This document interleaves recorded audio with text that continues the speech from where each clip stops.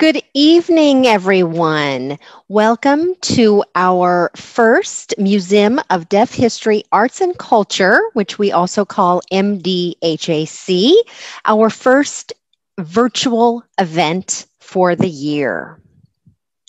I'm your host this evening. My name is Suzanne Dennis. People often call me Suze. I'm one of the vice presidents on the board of the museum and responsible for programs. First, I'd like to start with a little housekeeping. Those of you who want access to tonight's program via captioning, make sure that you click the button for auto-generated captioning. We do have spoken English interpretation this evening that will be feeding the auto-generated captioning, and we hope that that's successful. I'd first of all like to explain about our event.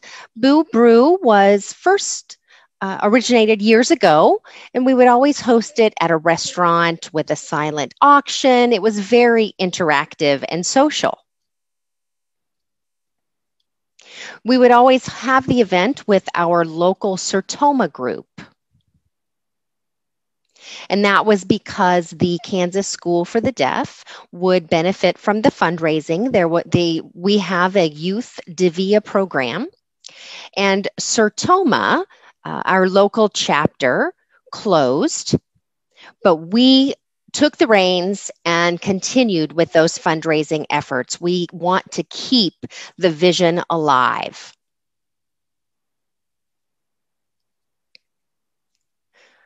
So as I said, this event typically is hosted in person with a speaker, beer, and a silent auction. And this year, obviously, with COVID, we are going to take a different approach, and I hope everybody's safe, by the way. So we had to be creative this year and decided to host our first virtual event. So why not? We'll just do something a little differently. So this year, the event is free of charge. There's no entrance fee, of course, but we do hope that many of you will consider making a donation to the museum or even becoming a friend of the museum. Our presentation this evening has two people joining us this evening. We're going to open first with Mark Burke, who is one of the owners of Streetcar 82. And Streetcar 82 is located in Maryland. Mark is joining me here on screen. And then our second presenter is LaDonna Snyder. And she's representing the Kansas School of the Deaf. She is our coordinator for the Youth Divia program. So she'll come after Mark. First, I'd like to welcome Mark. We're thrilled to have you. And Mark's saying, thank you so much, Suze, for having me be a part of this event. It's very exciting to be a part of this and also show my support for deaf art. So it's great to be here with you all this evening. And I'd like to start by saying, you know, beer is an art. It's something that I enjoy very much so as an art form. So I'm here this evening to talk specifically about the language of beer. I'd like to give everybody an idea about the history of beer to start with. It goes way back, 7 to 7,000 BC.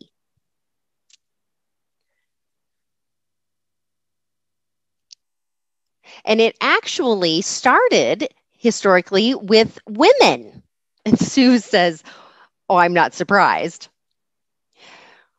And now we're entering Halloween, and we see often reference to witch's brew. You may wonder where that came from. And if you think about it, before people fully understood science,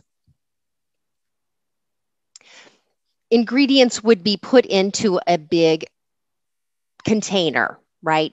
Grains that would be used for cereals, water, just a number of ingredients would be brewed, right? And you can imagine the black cauldron with the broomstick stirring that brew.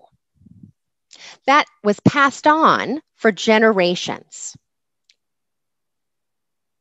They thought that would make beer, but actually that broomstick that was used to stir created yeast. Bacteria was brought in, and that created yeast, and sugar was fed into it, and that became beer. So what later was discovered was that yeast was a critical ingredient to making beer. There are 4 main ingredients today that are a part of beer. That's water, malt or grain, for example, wheat, barley, rye, perhaps oats. And then we have hops, which is a green sort of item that has a very floral, spicy, fruity note, right? There's actually a variety of types of hops. And then the 4th and final ingredient is yeast. And different yeasts will be used for different flavor notes as well. Some beers will also have an additive of some certain type of flavor. It might be chocolate or fruity flavors, maybe strawberry. Right now, a sour is very popular, so some sort of sour fruit is added to make a 5th ingredient. So here at Streetcar 82, which in our community, we sign it by signing the letter S in 82. We have been doing very well since we've opened. And with COVID, we are still making beer. People still want to purchase our beer and take it home. So our business is thriving continually. I'd like to tell you a little bit about where our name came from. Several years ago, we looked into the history of this area, and streetcar lines used to be very important to this community. So our research, we found a YouTube video of a car line that went through this very neighborhood. And I shared it with my 2 business partners, right? The 3 of us were talking about opening a brewery together. So I sent this YouTube video to my business partners, and we had even more cool discoveries. At the beginning of that line would pass John's home first, right? And then it would go to the next business partner, Sam, his home. It would pass his home. Then it would pass the brewery location and end up near my home. So we felt like this was just a connection of all 3 of us and the location of our brewery. We were just like, how cool is that? It felt just sort of, it just felt meant to be. So we had to name it Streetcar 82 and show our pride and show, it could just reflect our connection to this location and community. It has been such a fun journey. All right, so I'd like to give the audience an opportunity to ask questions or, really, I'd like to share information that the audience would like to know. So are there any questions? And Suzanne says, yeah, I see one audience question. And they're saying, when you add flavors into a beer, is it an extract or is it the actual fruit that is added? Can you explain a little bit more about that so that, because I would wonder if the fruit became spoiled. So that's from the audience. And Mark's answer is, now in a home brew situation, it might be different. They might use extract or they might use a grain. So for example, at somebody's home, think about making a cake. You buy a cake mix. And then you add ingredients like butter or some sort of oil, and you mix the ingredients, and then you bake it. And that's called an extract kit, right? It's all ready for you. But if you make something from scratch, that would be a different process. So you would have each separate ingredient. You would have sugar, you would have baking soda, you would have flour, you would have each individual ingredient, right? But the extract kit is easier to make. It's more convenient. Everything is already combined for you. However, with an extract kit, you don't have as much freedom to change the flavors. If you make something from scratch, you have more control over how it comes out. You also, though, have much more room for error. So you have to sort of weigh the two, right? There's pros and cons to both. So in homebrew, where there's extract kits, you have less room for error, but you also have less control. A lot of people start with that experience until they get to an experience with all grain. Here we use all grains. So we make all of our beers from scratch from the entire process. Like I said earlier, there's the 4 ingredients: water, grains, hops, and yeast. And we design individual recipes. We start by thinking about the type of beer. Maybe it's an IPA, and we start thinking about the types of flavors we want, notes. So we prepare the yeast. And I mean, like I said, beer is an art form, right? Like food is an art form, and a chef has their freedom to design certain dishes. We as brewers have the same way. And the more experience you have in a kitchen, you become a more experienced chef. The same is true for me or other brewers. The more experience we have brewing, the more experience we have in creativity and understanding how to change flavors. It's just a lot of people think that it is fun, right? It's like having a vacation, right? Like my job is vacation. But honestly, there's a lot of cleaning that has to do with this work. So it's almost like I would say 90% of beer making is cleanup. 10% is the actual making of the brew. I mean, so much of our time is spent on cleaning and cleanup.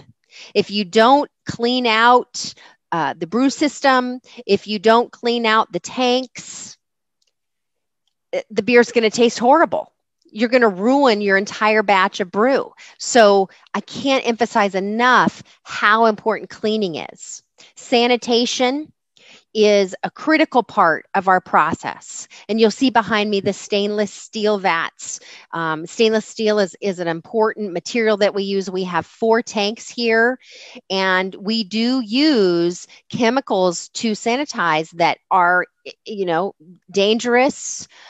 We use hot water. We use acids, sanitizer. I mean, there are a number of chemicals that we are required to use and have to use to keep the beer, keep the integrity of each batch. And Suzanne says, I think there's another question here, and it's asking you to expand on lager and ale and the difference between the two. And Mark says, yes. So often people confuse the two. So lager and ales are both types of beer. And the main difference is the type of yeast that is used. Ale is fermented at a warmer temperature, maybe room temperature. So I would say 65 to 70 degrees.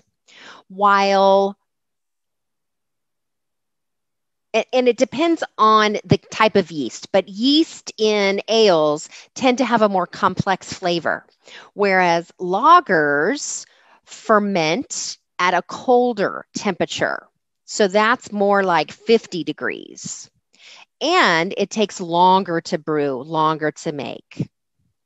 They usually end in a more crisp flavor. So that's a little bit of the difference.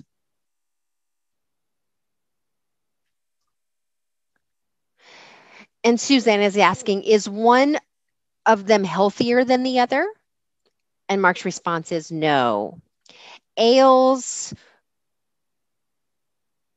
from brew day to tap probably take 10 days, while a lager, that process takes much longer, possibly 5 to 6 weeks.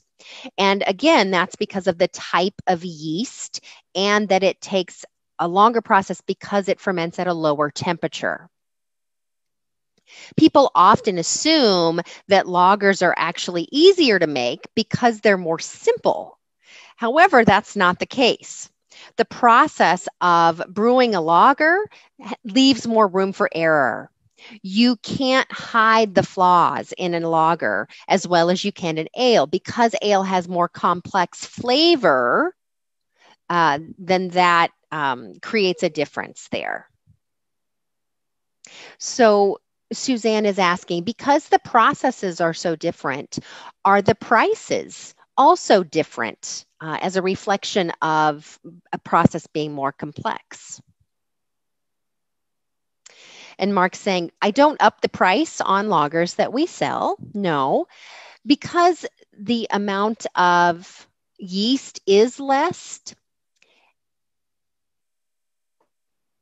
And some of our beers, we do bump up the price, but that is a result of perhaps the type of hops. So maybe the hops price, market price is very high. So there's a type of hops right now called mosaic hops, and that's very pricey. So then our price of beer would be reflected in that.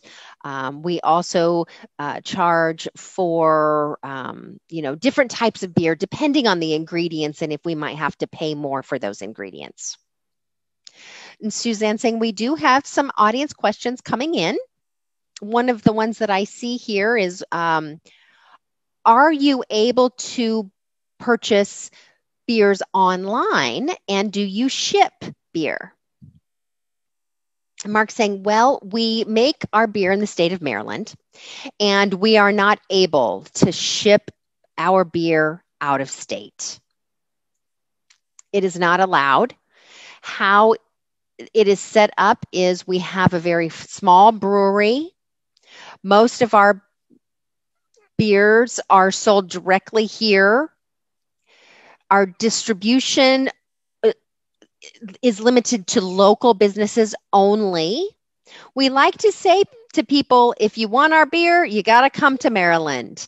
And the reason is you also got to get the Streetcar 82 experience, right? You got to taste the beer here. We don't want you to get our beer off the shelf because then you miss the experience of Streetcar 82. We want you to be here to experience our beer. And Suzanne is saying, well, I hope you'll see me there someday. That's on my plan. We have one more question on from the audience, and I'd like to take a minute and look at the question before I pose it to you. So this question says, I like a light tasting wheat. And what does that mean in the beer world if I say a light tasting wheat? For example, does it have a low amount of hops? Or is it a different type of yeast that's used? And the response is, for so many beers, there's so many styles, right? And there are so many styles of yeast. So it depends on if you like light beers like a wheat beer, then maybe like a Belgian wheat or a Hefeweizen beer, a German Hefeweizen, or perhaps an American wheat. That does depend on the type of yeast that is sort of matched with that type of beer.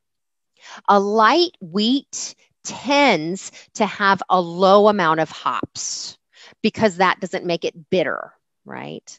However, right now, the trend today is brewers are pushing their limits and experimenting and seeing how hoppy they can get, right? How much of a hop they can add. Or for example, right now IPAs are very popular. So wheat is sometimes used in IPAs. So there's a lot of experimentation that happens. And you truly have a blank canvas when you decide what type of brew. I mean, you just got to get in there and play to figure out what works and what doesn't, right? Years ago, we had Budweiser, Miller Lite, right? You knew they had to be cold. Well, today the variety of beers and variety of flavors and temperatures are endless, right? I mean, and it always breaks my heart when people say they don't like beer. And I will say, oh, you haven't found the right one yet, then. There's a beer for everyone. If you don't like lager, maybe you'll like a sour, or maybe you'll like a stout. I truly believe there is a beer for everyone. I mean, it's just, there are so many different flavor notes. And Suzanne is saying, I've always wondered about that. Okay, we have another question. And that question is, do you have a preference of making wheat or hops over wheat? Do you have a preference? And if so, why? Mark's response, well, all of our beer has hops. Hops is one of those 4 basic ingredients. Having said that, wheat is one of the different grains we use, right? And one of the different malts we use. We use a base malt, but we also use wheat to supplement beer, or we use oats or barley sometimes. Sometimes it's rye, or sometimes it's a mix of all of those grains. There's also a malt that's more dark colored that gives flavor, right? Sometimes you will see beer that's straw colored. That's with a lighter malt. If you use a darker malt, the beer is going to be darker. So there's all types of different malts also. It seems like a new malt variety is being invented every day. So like I've said, brewing is an art, and it's just an art form that continues to be explored. As Suzanne is saying, I'm just really impressed with how much creativity comes into it, right? It's like no one beer is going to have the same recipe. So Mark, the three of you that are owners for this brewery, do you have any specific education or certificates? Is there a required background that would be necessary? And Mark's saying, I worked in the school system many years before I came to the brewing business. I worked as an athletic director and left the school system and decided to just start a new career. And what I decided to do was open a brewery with some of my friends. So that was the 3 of us, the other 2 guys that I mentioned. And we've just made a perfect team. I focus on the production or brewing part. John focuses on operations, and Sam takes care of the bookkeeping. So it works out very nicely for the 3 of us. I can focus my entire energy on productions, right? If I had to work on all aspects of the business, I would pull my hair out. I don't have any degrees or certificates in brewing. I was a home brewer for many years before this venture. I always enjoyed making home brews and sharing it with my friends. And people would always urge me to open a brewery. I was resistant for many years until a good friend of mine, who is a Gallaudet professor, actually mentioned the idea of me opening a brewery. And that just got me thinking. The next week, there was an opportunity to do a business pitch, and they said to me, you have a chance to win $3,000 if you win this business pitch. So it got me thinking. I talked with my wife about it, and we thought, well, what does it hurt to try?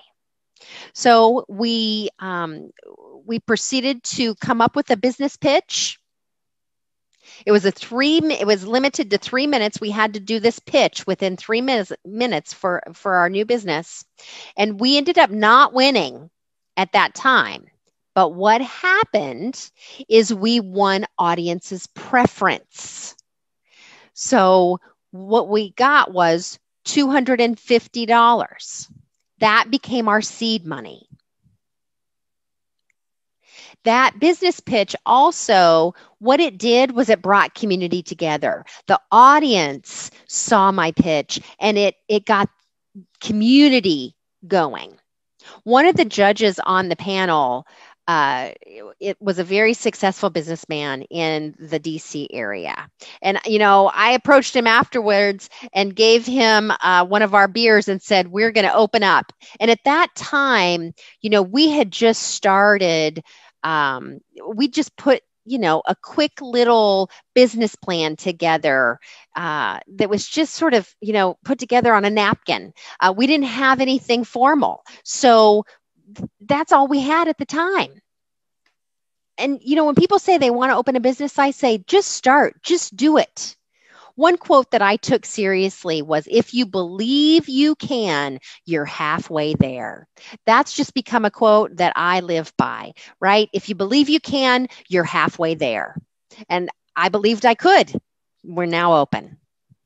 Suzanne's saying, well, congratulations on such a wonderful journey. We do have 2 more questions, and I think at that point we'll wrap up to move on with our program. So the next question is, when you say beer, when you describe beer as being hoppy, what does that really mean? Is it more bitter, or does it have a lighter flavor? Could you tell us what it means when a beer is described as being hoppy?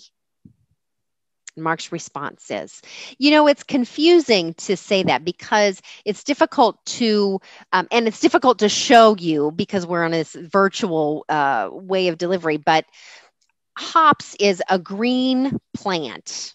And if you Google it, you can see images, but they have different flavor notes. It can be fruity, spicy, tropical, even minty. And so when we describe beer as being hoppy, it's more about the amount of hops that are used. And the more hops you use, the more flavorful it will be. If you want a very high ABV, then there needs to be more malt grains added to the beer. So the amount of malt grains will actually increase the ABV. Hops is more of the flavoring and bittering or aroma. So that's the short of it. It can be fairly confusing, especially without you being here to actually taste, right? I would say the most hoppy beer is an IPA. An IPA is more hoppy than most. Suzanne is saying, all right, well, then great. The last question we have is, let me take a look.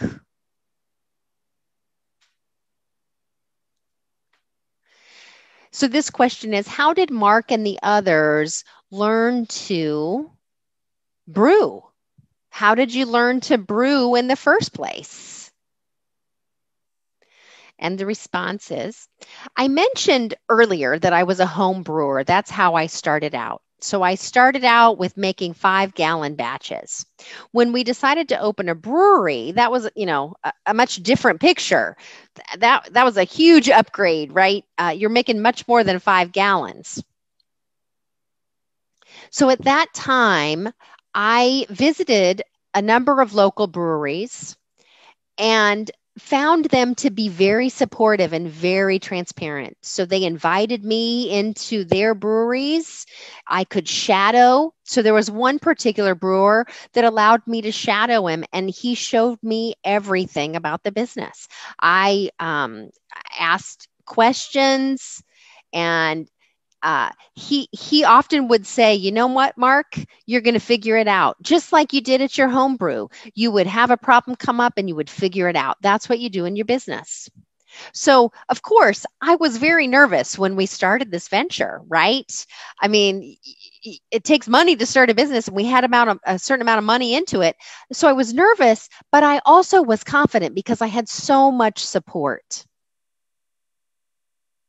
And once the process started, we ran into some issues, absolutely. And when we did, we would reach out for advice, reach out for tips. And the more I continued and moved forward, the more I understood, right? I know so much more now than I did 2 years ago. And how I have learned that is just through experience. It's good old fashioned experience. I mean, just like cooking, right? You just start small and you keep cooking and keep experimenting. It's the same thing with brewing beer. Suzanne is saying it's the same as art too, right? As you develop your artistic skills, you start to experiment with different mediums and artistic abilities. Absolutely, Mark's saying. Well, this is Suzanne. Thank you for your expertise and being with us to share your journey. It truly is a language of beer, right? Uh, you also have the art of beer. And a nice thing is beer becomes a language barrier breaker, right? It brings people together.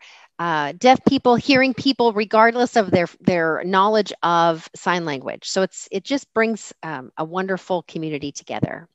Well, I do hope that I will visit Streetcar 82 someday. And thank you again for participating with us in tonight's event. We truly appreciate it. Mark saying thank you for inviting me, and I'm thrilled to support Devia Art. I want to see that movement grow. So thank you very much.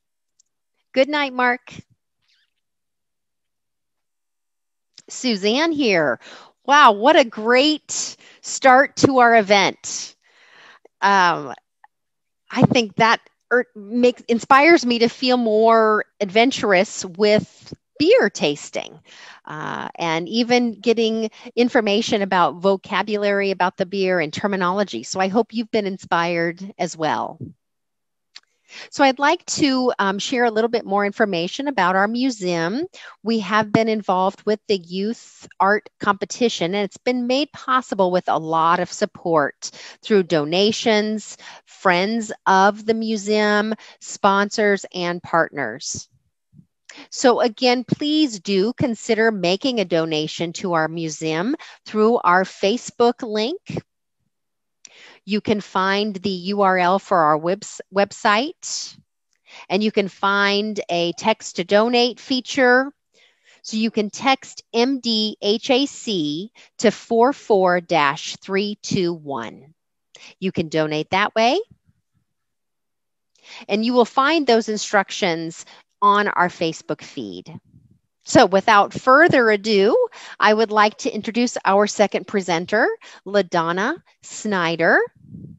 And LaDonna is the coordinator of the Youth Devia competition, which is a national competition.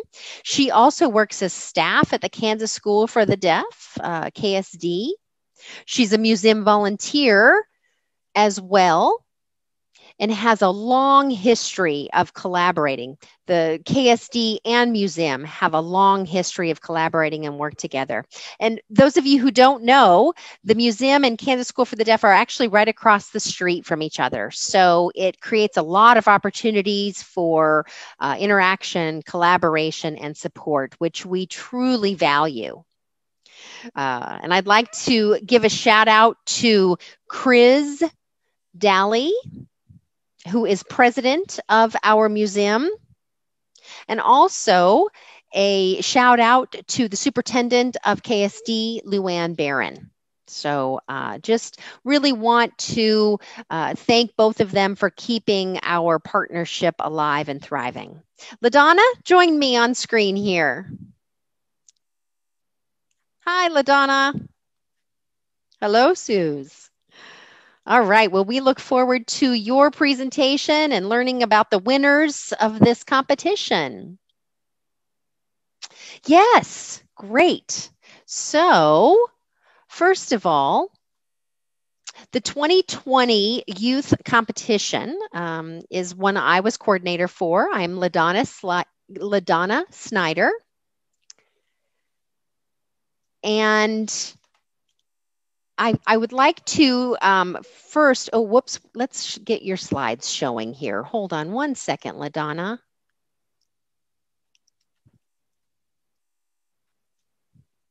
Okay, so now the slides are showing. Okay, go ahead and start. We're on the first slide. Okay. All right, so I'm going to start over. So we have the 2020 DeVia Youth Competition. My name is LaDonna Snyder, and I'm coordinator and have been for a long time. So our second slide now, I want to make sure that's what's being projected. Okay, so we have Chuck Baird pictured on this slide. And Chuck is an American deaf artist, very notable in our DeVia movement, and is one of the founders of DeVia and the movement in the United States. He has created many visual art pieces that convey the deaf worldview.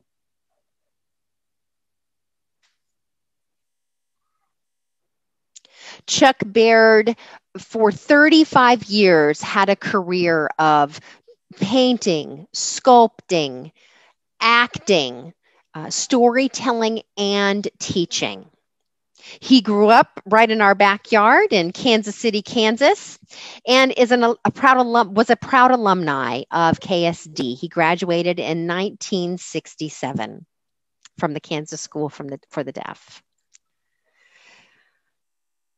And I'd like to talk about DeVia and what it actually stands for. And just pausing here for a moment to make sure my presentation is projecting correctly.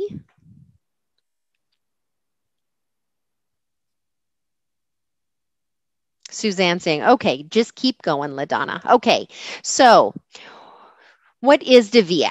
The first two letters, DE, stand for deaf. The V stands for visual. I for image. And A for arts. So it's sort of an acronym that we call DeVia. Next slide.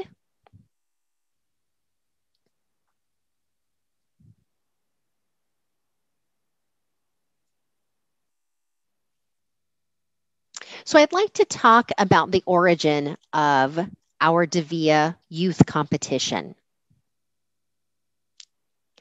It stemmed from 8 deaf artists who created a manifesto. They wanted to continue the memory and legacy of Chuck Baird and DeVia to our youth, to our deaf youth, so that his legacy would stay alive. The concept started in 2015, and that actually started at KSD before we included other schools and programs throughout the United States. There were just a few other schools that were a part of this work. In 2015, we received about 200 pieces of art, ranging from elementary to high school students. And we got it through snail mail, through postal service. It was such a rich experience. And then in 2020, we started receiving digital type of artwork. So it's become, right, with such better technology, we're able to receive artworks digitally. And today we now have received 448 pieces of art, which is overwhelming, but it's very enjoyable. And I'm glad to say I have support in doing this, coordinating this competition. Next slide. So Kansas School for the Deaf, like I said, was the place that this concept originated. And you'll notice that the jackrabbit is depicted here and showing the states and schools that are involved in our competition. So you see the jackrabbits that are out there.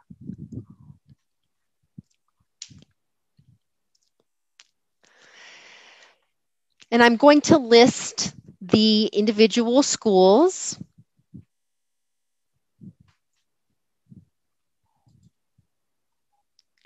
So these are the names of the schools that we invited.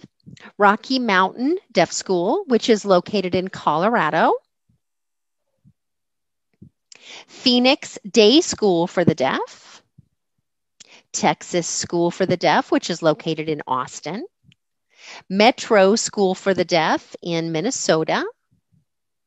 Wisconsin School for the Deaf. Virginia School for the Deaf and Blind, VSDB. Maryland School for the Deaf, and that's in Columbia. Maryland School for the Deaf, which is located in Frederick. And then we have MSSD, the Model Secondary School for the Deaf in Washington, D.C. Georgia School for the Deaf. WPSD, Western Pennsylvania School for the Deaf. And then finally, and WPSD is in Pittsburgh. And then, of course, finally, Kansas School for the Deaf. So what a great list of schools that participate. So on our next slide, I'm going to start showing you this year's 2020's pieces that are going to be exhibited in our museum. These are the pieces that were selected by our team of judges and have won in each category. They are going to be displayed in the museum as soon as that is determined to be safe. So we'll start by showing some pieces and I'll give some interpretations of the art pieces. So this is the category of grades kindergarten and first grade. First place, the winner's masterpiece, and you see it's called Red Hands. And the artist is from Maryland Deaf School. Our second one is the category of grades 4 and 5. And you see here it's hands for eyes, hands for sign, eyes for receptive is what it's titled. It really demonstrates the value of communication. And this artist is from Metro Deaf School. And then the third piece I'm going to show is from the middle school class category. And the artist is from Wisconsin School for the Deaf. And it's titled The Persistence of Growth. It's such a beautiful piece to see the sign for growth depicted within the art. All right, the next slide I feel is very inspirational. It's the high school category, again from Wisconsin School of the Deaf, and it's titled ASL Can Be Fascinating to Children's Eyes. And you just see that demonstrated in the art with the moon in the background and the eyes lighting up. I just love this piece. I can't wait for it to be in the museum. Suzanne is saying, I'm just amazed at the work that these young artists are able to create. It just makes me excited for what their future holds. LaDonna is saying, yes, the next slide is from category of grades 4th and 5th. It's entitled In One World from the Virginia School of the Deaf and Blind. And you'll see here the hand, ear, mouth, all being depicted. It's just a beautiful sculpture, a beautiful piece. And then the next one, where you'll start to see sort of the placement of Black Lives Matter movement and how that is influencing our youth. And so here we have Black Deaf Woman Power, which is from the Model Secondary School of the Deaf. So that's a beautiful piece. Our next category, grades 2 and 3, where you see it's titled Troy, and called 85 because that is sort of a literal translation of a sign that we use to give this idea of something being amazing or incredible. So now we have from Phoenix Day School for the Deaf a piece that's titled Question Mark. And there's a number of cultural, there's just a lot of cultural experience depicted in this piece, which is amazing to think about a child, having the creativity to express their thoughts in this artwork.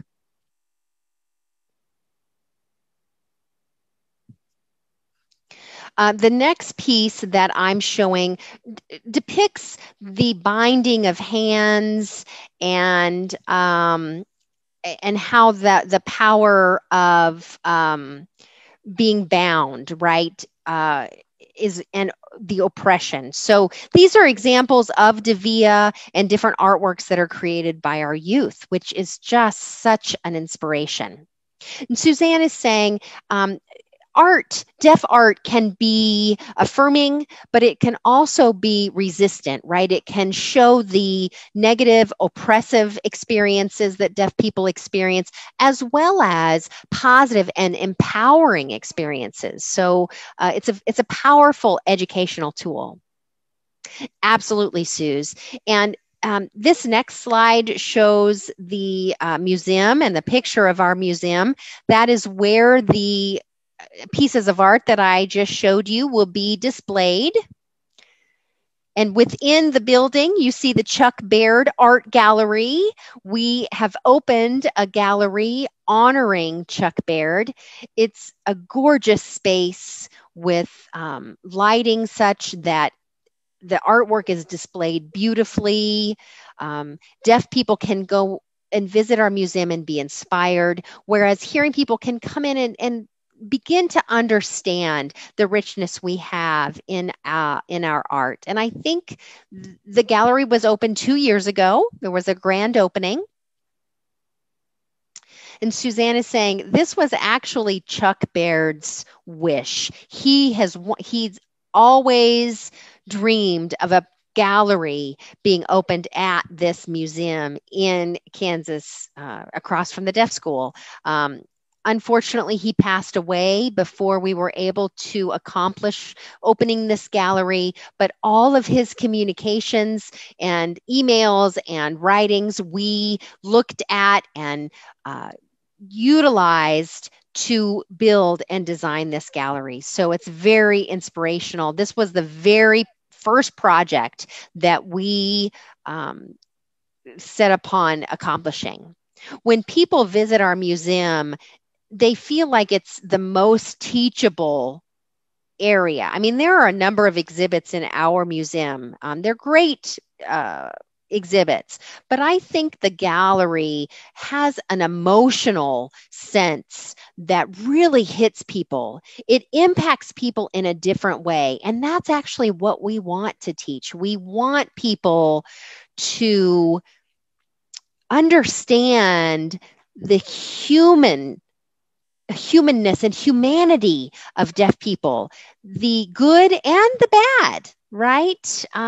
There's a mix of experiences that deaf people have in this world, and we want to highlight that. So we're very grateful for this gallery. LaDonna saying the next slide shows the display, the 2019 youth display that was exhibited at the gallery. So you get an idea of what our exhibit will look like. And then the next slide, we're just giving some thanks and want to give a salute to KSD and the museum for commemorating and being the founder of this competition. It's very inspiring, very inspiring. Yeah, I love this youth competition and being able to be a part of it this way. So I'd like to thank Kansas School for the Deaf and the Museum of Deaf History, Arts, and Culture for their support of this event and honoring Chuck Baird and making sure that his dream has come true. So we're very grateful for the support that continues. And Suzanne is saying, and we appreciate you and what you do. Organization of this event every year is very time consuming. It takes a lot of work. It's very fun, we know, but we appreciate your effort and time in doing this. And I know Chuck Baird appreciates it too from wherever he is. Absolutely. Well, let's take a moment and see if there's any questions from the audience. I'm just going to pause a minute and see if anything comes up in our feed. I see one question. And it seems like it might be of a personal nature. So what has inspired this process? And what do you hope to inspire in children? What might be the most teachable moment for children in being involved in this? LaDonna's saying, I just want everybody to see what is possible. And we wish everybody's piece could be exhibited, right? And even though that can't be, we want everybody to see the pieces that are displayed and be inspired from that and see what is demonstrated in the art in terms of language deprivation and oppression, the number of experiences that we have, and just know that all deaf children have a piece of this. Everybody who submits an art piece will get a card. They will be able to continue their work, their artwork. We will send a framed piece of Chuck's work for all of the students from kindergarten to high school. So there are prizes that are a part of this, and we just want to continue to inspire each of the kids. And Suzanne is saying it's great to inspire them to continue their artwork and continue exploring it. We have another question from the audience. And that question is who are the judges for this event? And LaDonna is saying that is actually confidential. The most judges have experience with Davia themselves. They know what is being looked for, and so they have experience in judging, but that is confidential. Suzanne is saying, great.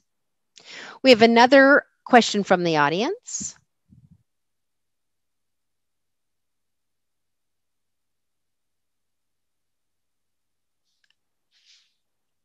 I'm making sure I understand the question.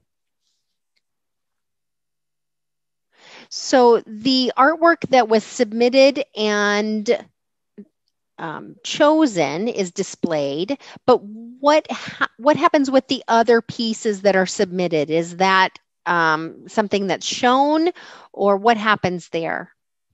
LaDonna is saying you can look on the KSD's webpage, look for Davia winners, and you'll see the photos of the works that have placed and that have been chosen. So you can look there. We have an agreement with the museum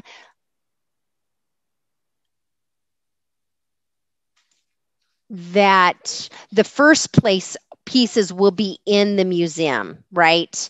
And we have limited space, so we have to sort of, work within that space. If we ever have an addition, if you expand the building, then perhaps we can have more pieces displayed.